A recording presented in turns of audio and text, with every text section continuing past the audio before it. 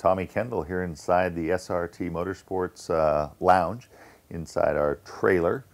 And you know, one of the biggest challenges of coming here to Le Mans is you don't get to ship your own, don't always ship your own stuff. So this truck is on loan from Dominic Farnbacher's father, who is also in the race business. And so we're fortunate to have this. And so, you know, between the the little cabins we stay in, which are little mobile homes with IKEA interiors, it's the logistics of getting everything sorted out. So we come in here this week to do our debriefing and hang out in between and just what have you. So let's take you and show you behind the scenes. So we are standing on the famed pit lane here at Le Mans, and it is noon on Thursday, but it feels like 7 a.m. The schedule here is one of the most unique things about this. Namely, our first on-track activity today is 7 p.m. We run 7 to 9 and 10 to midnight. So everything is just shifted. So you have to, even though you try to get on the Europe schedule, you're almost better off staying on American timing, staying up late because you can't go to sleep, sleeping in late, just to shift everything. So a lot of activity. Today is the day that all the race stuff is going in. Race engines, or race lumps, as Steve Matchett would say.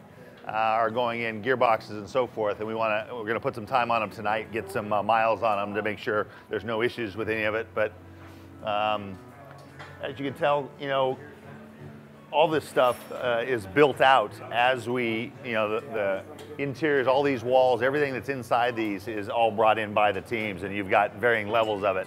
But it's pretty inspiring, the level of detail and attention to detail. Obviously, people like Audi, they set the bar. They've got this skyscraper over here for their hospitality, but the presentation is really one of the things that struck me about what's so different here at Le Mans. So you head back in here, tool areas, and you'll see during the race, there'll be some just little beach chairs really, and the crew guys will go into their little sleep mode like your computer. Car comes in, they'll tap the space bar, spring back to life, and so forth. So you can just see parts strewn around, kind of like front yard of a house maybe in Mississippi, but every one of these parts is expensive. Carbon fiber drive shafts, expensive, really expensive axles. Coming back in here, and over here we've got the lids. This is where all the helmets go, helmets, Hans, so forth. Everyone's got their little bits of stuff, drink bottles, supplements, etc.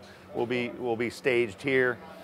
This is an interesting little tidbit. This got put up, you know, my teammate, the Goose.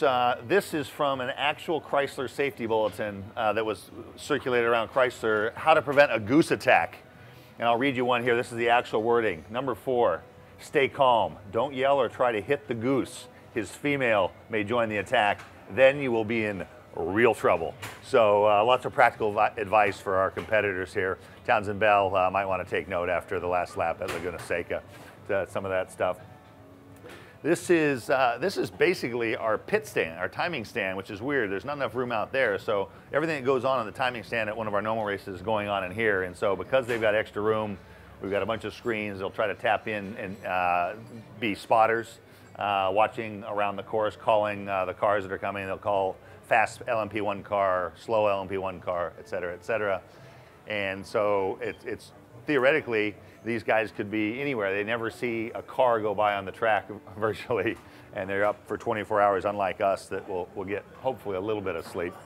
Everything is just different here. This machine, which you're not allowed to use just fuel cans. So whenever the fuel comes out of the car, it has to come out into this unit or go into the fuel rig. So everything is just different here. So that's one of the big things for us, first time here, is getting used to all the little intricacies of how they do things at Le Mans.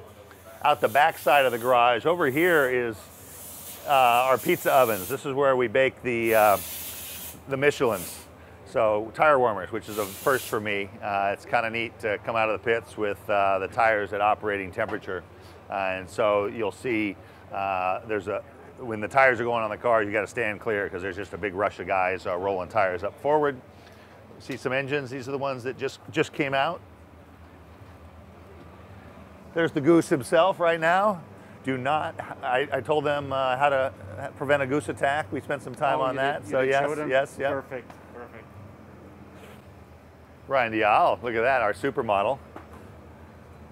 Work it.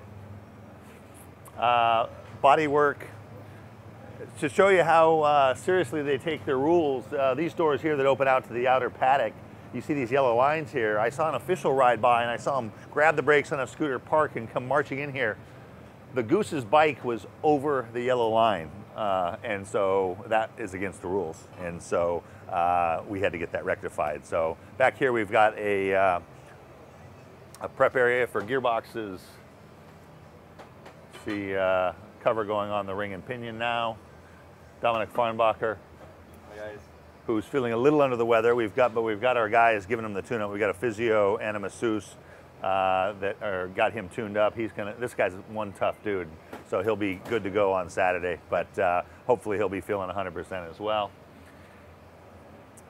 The engineering lounge where we did the introduction. There's a cappuccino maker, snacks and stuff in there for the guys. And this is out onto the boulevard, if you will. And so that is what is behind the curtains, if you will. Thanks for joining us.